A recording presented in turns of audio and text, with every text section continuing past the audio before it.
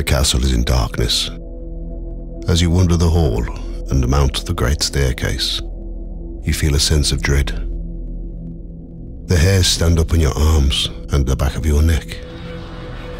You carry on walking up the stairs and you walk onto the corridor. A woman suddenly appears, shouting at you, with her nose almost touching yours. You run back down the stairs, back into the dark corridor.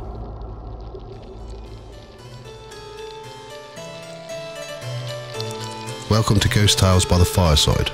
I am Clem Dalloway, and this episode is about Sudeley Castle, which was home to royalty and has a history spanning almost 2,000 years.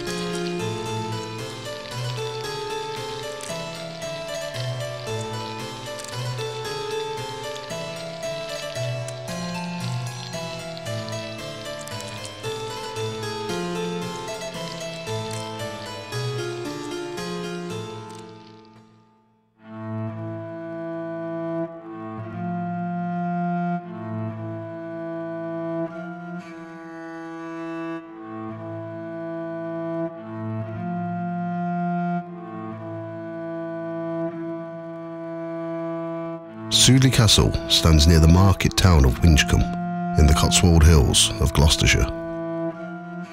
The remains of Roman villas have been found around the Winchcombe area, and it was once the chief city of Mercia when under the rule of the Saxon king Offa. Famous for the building of Offa's Dyke, the barrier he had built to prevent the Welsh from invading the county.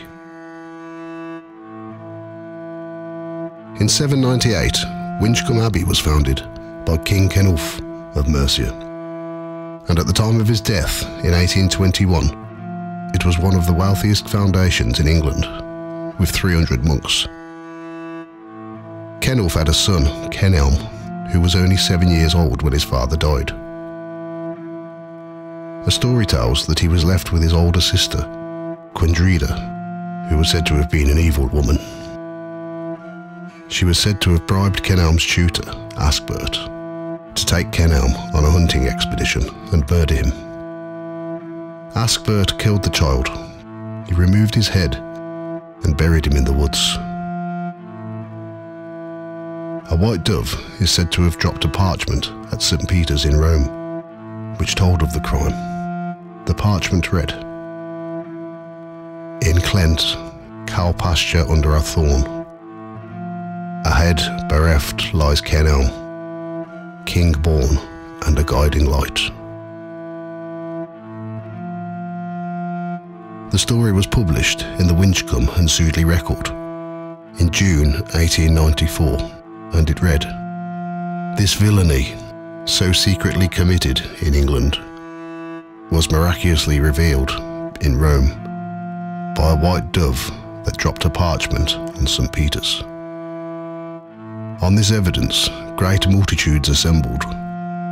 A pillar of light appeared over the grave of Kenelm, to which they were guided by a white cow, which used to frequent the valley, which afterwards became known as the Valley of the White Cow." Gwendrida didn't know anything about this until an angry mob came to take her to the makeshift grave, where her brother's body lay. As the mob approached her, she was singing from a psalter that she was holding. Her eyes were torn out, and the blood fell onto the psalter onto a verse that read, "This is the work of them who defame me to the Lord, and who speak evil against my soul." The body of Kenelm was wanted by both Gloucester and Worcester as holy relics, but his remains went to Winchcombe Abbey, where a shrine was built that drew many visitors, and many miracles were witnessed. Kenelm was venerated as a saint. Two stone coffins that are believed to be the remains of Cenulf and Kenelm are now in Winchcombe Parish Church. One of the miracles witnessed was the appearance of a spring called Kenelm Spring, which today supplies Sudeley Castle with water.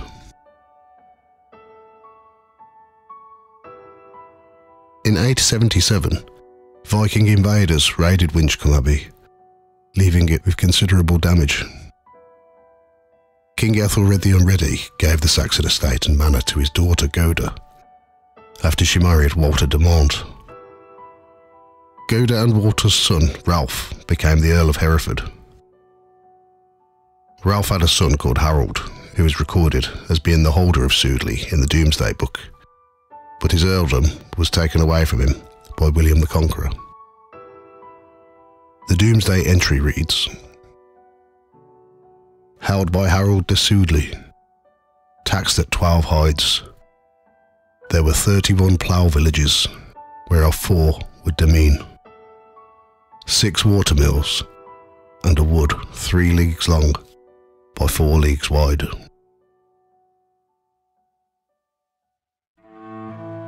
After the death of Harold, the estate was passed on to his son, John de Sudeley, who married Grace Tracy, the daughter of William Tracy, an illegitimate son of Henry I.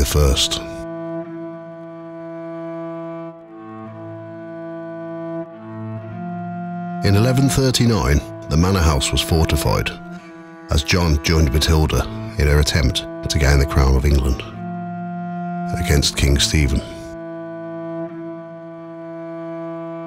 The king seized Sudeley and used it as a royal garrison. Eventually, the fortified manor house was returned to the family and was handed to John's son, Ralph de Sudeley. By 1367, the estate was held by John, 9th Lord of Sudeley, who was killed in Spain while fighting for Edward, the Black Prince, son of Edward III. Sudeley was then passed on to John's sister, who married into the Boteler family. In 1440, Ralph Boteler was made Knight of the Garter and created Baron Sudeley by Henry VI. He was a military commander and a member of the king's household under Henry V and Henry VI. He built the Sudeley Castle we see today on its present site. The older manor house is believed to have stood where the current gardens are. The building originally had a moat and had quarters for servants and men-at-arms. The chapel and tithe barn were also built around this time. A few years after building the castle, Ralph Boteler was appointed Treasurer of the Exchequer and High Treasurer of England. Boteler was a Lancastrian supporter, and during the War of the Roses, in 1469, King Edward IV forced him to sell Sudeley Castle. King Edward gave the castle to his brother Richard, Duke of Gloucester, who held the estate for 9 years, using it as a base during the Battle of Tewkesbury. In 1478, Richard exchanged Sudeley for Richmond Castle in Yorkshire. After the death of King Edward IV, Richard ascended to the throne as Richard III. He once again became the owner of Sudeley. Richard was killed in 1485 at Bosworth Castle, which brought an end to the War of the Roses, and the crown of England went to Henry VII, which was the start of the Tudor dynasty. Henry gave Sudeley Castle to his uncle, Jasper Tudor, Duke of Bedford, who died in 1495, and the castle was returned to the crown.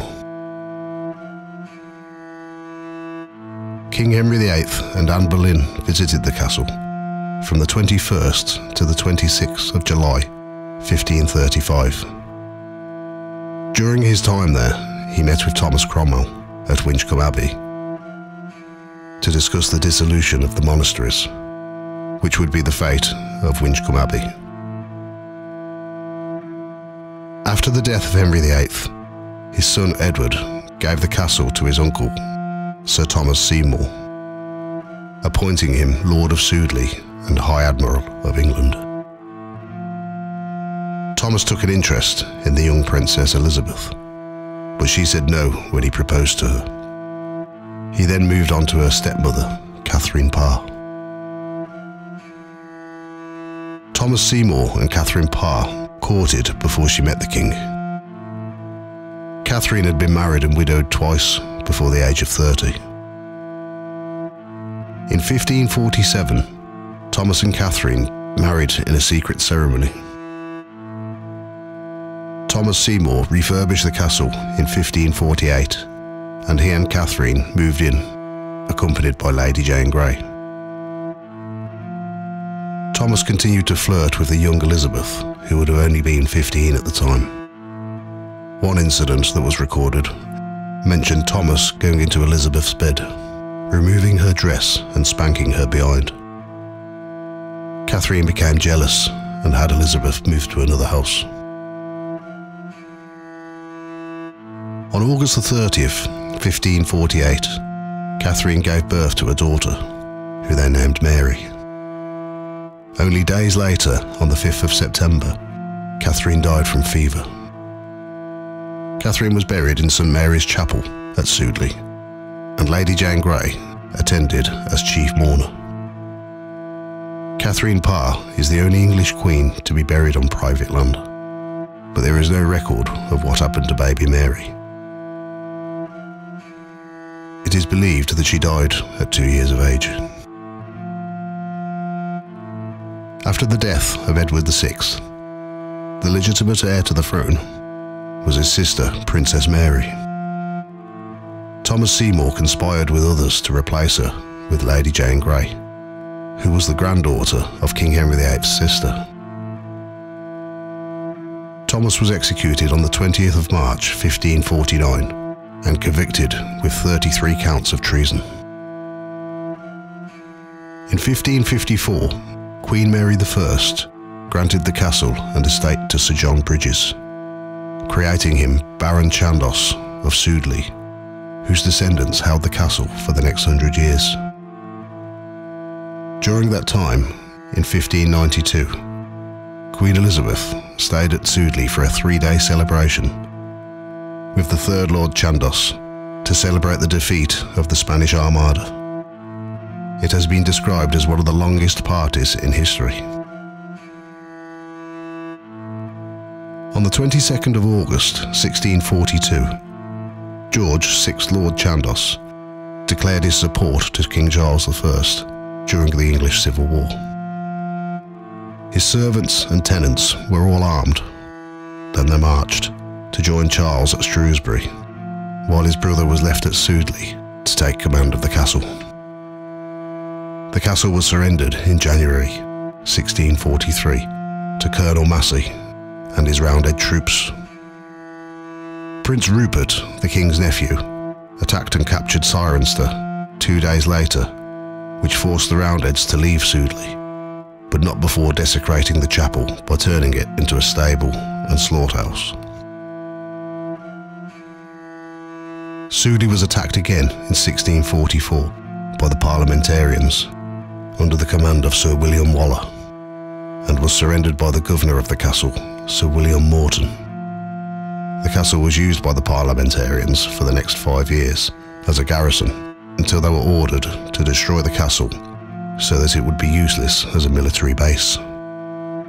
Lord Chandos was awarded £1,000 for the loss of the estate, but he never returned, and the title was passed on to the Pitt family. For the next 200 years, the castle lay in ruins, and much of the stone was used by locals as building materials. The remains of the castle were occupied by the tenants of the estate, and at one time it became an inn called the Castle Arms. In May of 1782, Catherine Parr's tomb was discovered in the ruined chapel by some tourists. They approached a local farmer named John Lucas, who was persuaded to dig under the wall. They found a lead-lined coffin with an engraving on it that read, "Here lieth Queen Catherine, wife to King Henry VIII, and last wife of Thomas, Lord of Sudeley, High Admiral of England, and uncle to King Edward VI. Died 5th September 1548. When John Lucas prized the coffin open, the Queen's body was perfectly preserved. Her skin was still white, and her red hair was also visible. However, after being exposed to the air, her body crumbled to dust and bones. Lucas was told to rebury the coffin, which he did. But one night after a drunken night out with friends, they persuaded him to reopen the coffin so they could see for themselves. Legend says that Lucas went mad and died, and shortly afterwards, his friends also suffered similar fates. In 1817, Catherine Parr's coffin was removed from its open grave and placed in the Chandos family vault. In 1861, she was interred in the chapel, in a fitting tomb suitable for a queen, by the Dent family, who bought the castle in 1837. John and William Dent were glove makers from Worcester. They bought the castle from the Duke of Buckingham and Chandos. They restored much of the castle and acquired many valuable pieces of furniture and art from the Tudor period, which is still in the castle today. In 1856, the nephew of John and William Dent, John Coucher Dent, inherited the castle. He married Emma Brocklehurst, the daughter of John Brocklehurst, the owner of a silk milling company and the first MP of Macclesfield. After her husband's death, in 1885, Emma Dent carried on restoring the castle and was dedicated to helping the local area of Winchcombe, including providing the town's first piped water supply.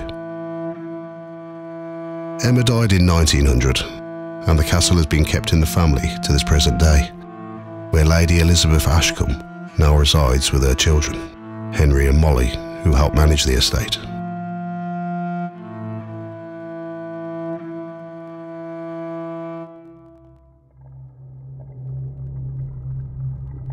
A tall lady in a long green dress has often been seen around the castle nursery, sometimes accompanied by the sound of a child crying. Before she appears, witnesses said that they've smelled apple-scented perfume.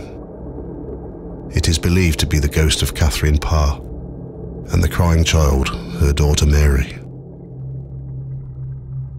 In 1860, a worker on the estate was asked to fix a blind in one of the windows. It was evening and the sun was going down, so he had to fix the blind by candlelight. While he was repairing the blind, he felt a woman rush past, and he could hear the sound of a dress rustling as she moved. He presumed it to be Emma Dent, but he later found out that everybody was downstairs. He had been working alone.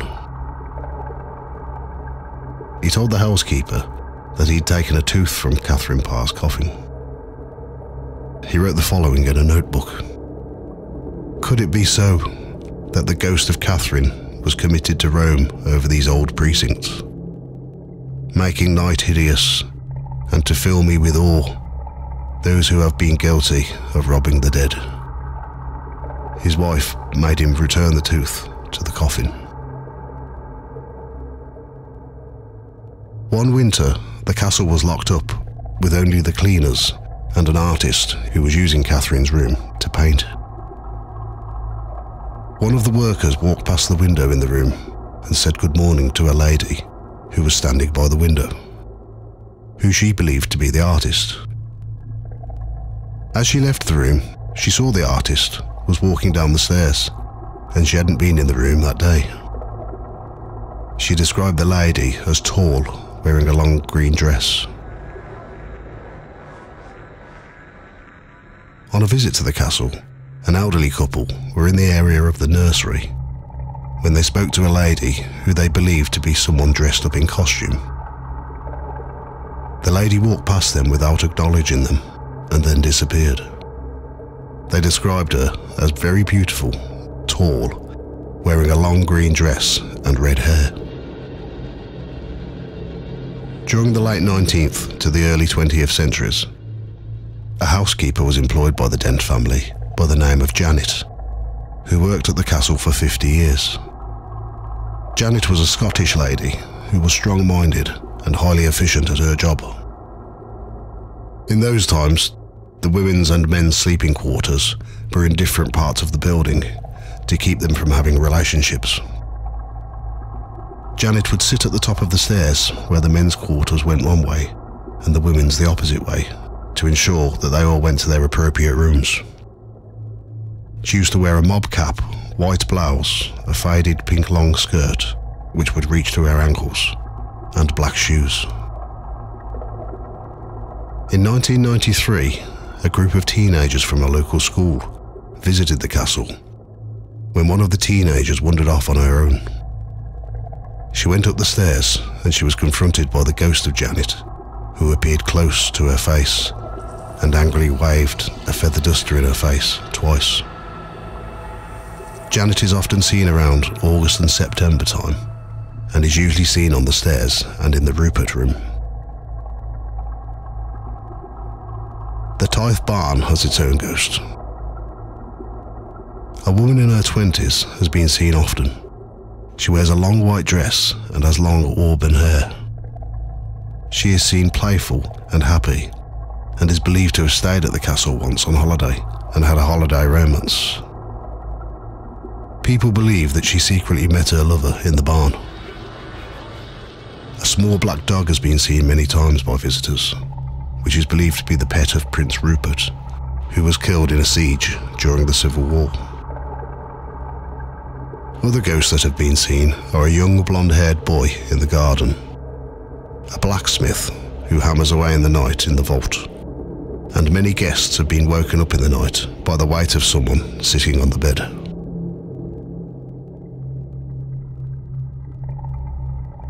Thank you for listening to Ghost Tales by the Fireside. You can log on to the Facebook page, facebook.com/Ghost Tales Podcast.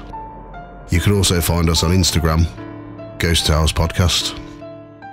This podcast will be out monthly and is available on most podcast platforms.